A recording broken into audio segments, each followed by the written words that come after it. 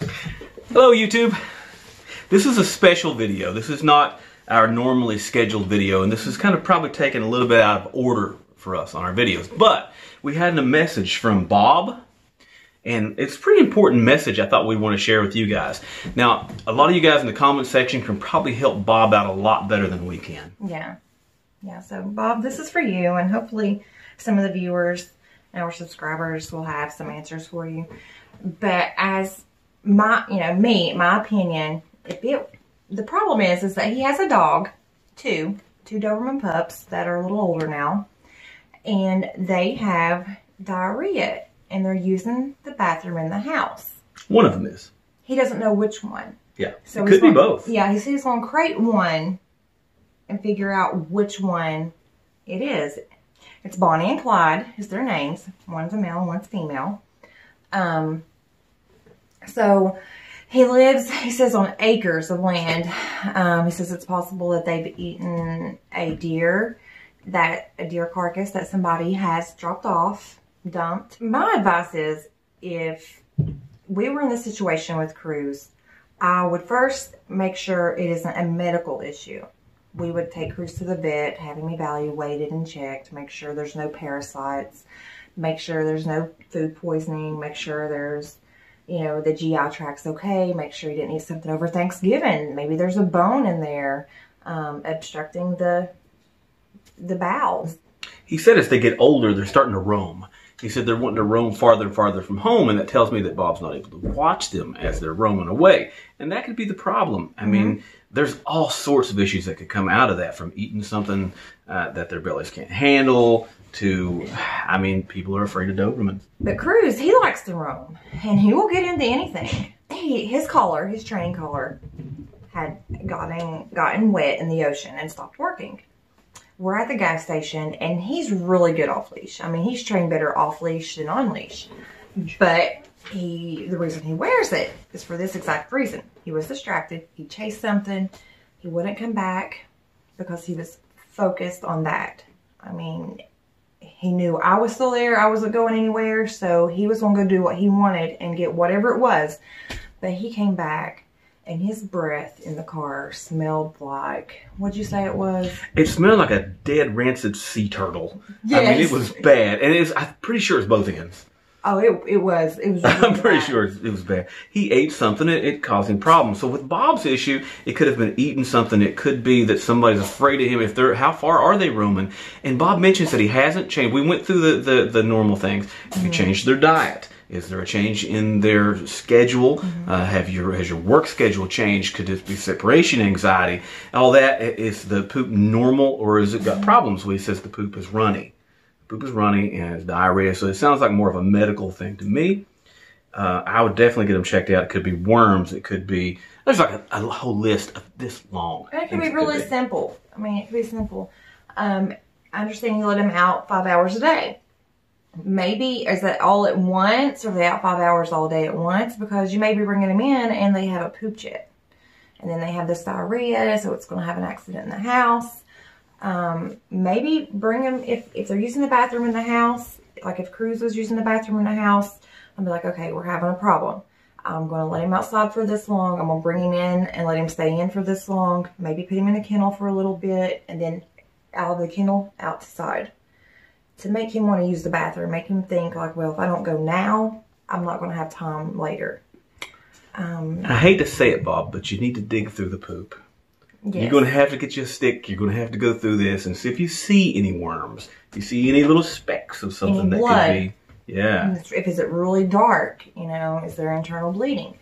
I check Cruz's poop all the time. I don't know, Joey might get it on camera sometimes, but when he poops, I investigate it at least every other day. Make sure everything's okay down there. Close-up pictures of poop are not real good for ratings. No. So to summarize everything, vet, first of all, the vet. Second, supervised outside a little better. If you don't have a fenced-in yard, if you see the video where I put up a complete fence for him for under $200. I've got a video out there. I call it Doberman jail. But we put up a complete for under $200 if you could do something like that for a run lot for him until you can contain the situation. But anyway, if you have to go outside with them, whatever you got to do, Make sure they're not getting into something bad for them. Are there any neighbors, anybody nearby could be intimidated, maybe putting out poison? I hate to say it in this day and time, but people do that. They throw out poison for your dog, especially if they're afraid of them. And let's say it's not medical. Let's say it is behavioral. At that point, if you're not able to deal with the behavioral issue yourself, consult a trainer. Most of the Petcos and places like that will have some kind of reference for you to be able to contact the trainer. Figure out why. We figured out why Cruz pees in the house. Cruz he knows better. He loves to go outside to pee. He loves to go outside and use the bathroom, 1 and 2. But we figured out he is a spiteful peer. If we are in the house somewhere and shut him out, he will pee. If we go outside to check the mail or to the barn or feed the horses, we're not feeding the horses, but yeah, you heard the word. No, we're not doing he wants to go, and he will go and pee on something. That is the only times he pees. So we know we have to put him in the crate to keep him from peeing in the house. But if we're with him and we're up all night, whatever, he does not pee in this house. And Cruz has never pooped in the house ever.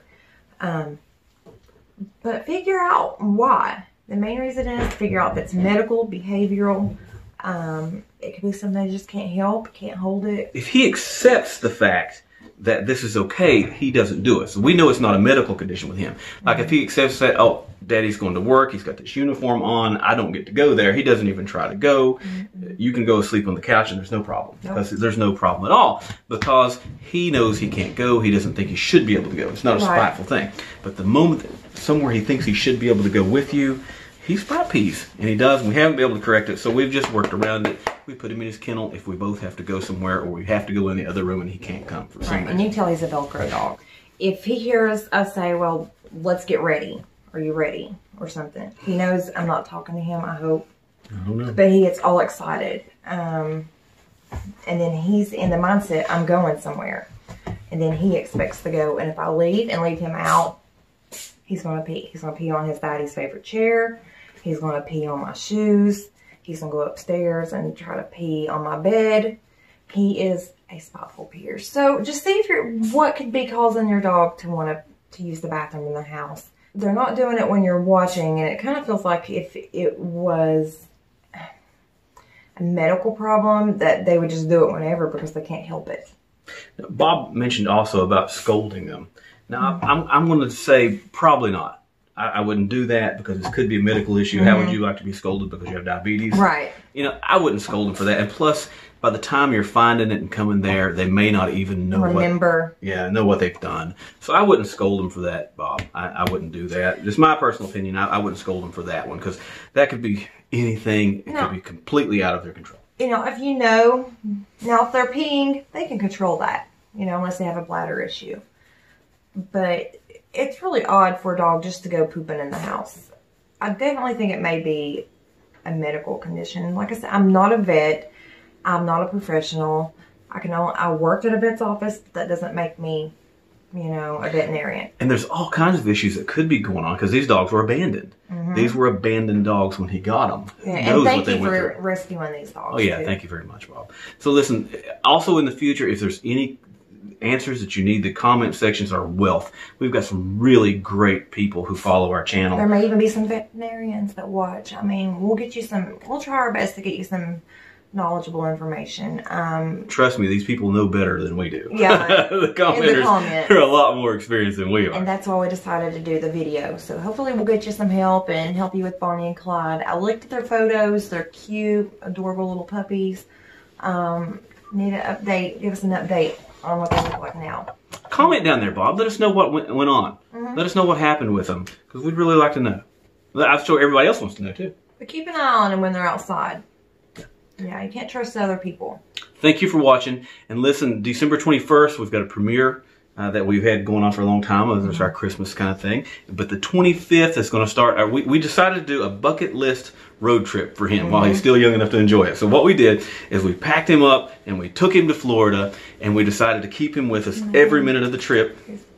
and make it a bucket list for a Doberman. So we did everything fun that a Doberman would want to do. I think we did. And we tried to make every minute the perfect for him. Now, the problem we had with the whole bucket list road trip, he's spoiled to death. Now that we got home, he thinks that every second should be on our knee, should be on our hip. So he's spoiled, and he's this food that he got. I've got to make him supper here in a second because kibble plain is just no good anymore. We have made the transition to almost completely raw diet now. So the raw diet video you saw, we have made just leaps and bounds past that, and we're really on the raw. Yeah, we got a smoothie blender. We're blending vegetables, fruit, meat.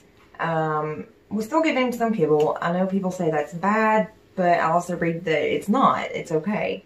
Dogs have a really great digestive system. Now, it's funny, but he doesn't like chicken liver. No.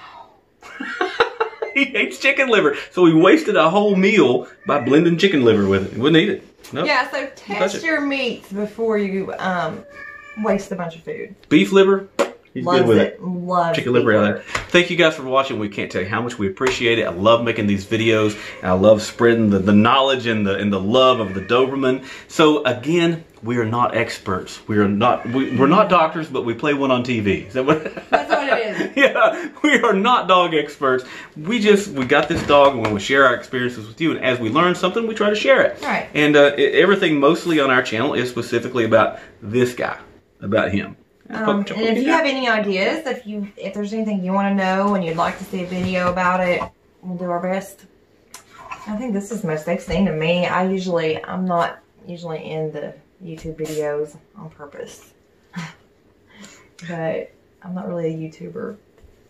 All right. Thanks again, guys. Merry Christmas to everybody out there. Yes, have a great Christmas and happy holidays, and try to stay warm. If you're, anywhere in the north like we are, you need to try to stay warm. We've been stepping our game up. I'm not going to kid with you. We have really stepped it up. Thank you. Goodbye. What's up there? He does need a little winter sports jacket. He's wearing that. I know. Give him the snow. He's back from getting it.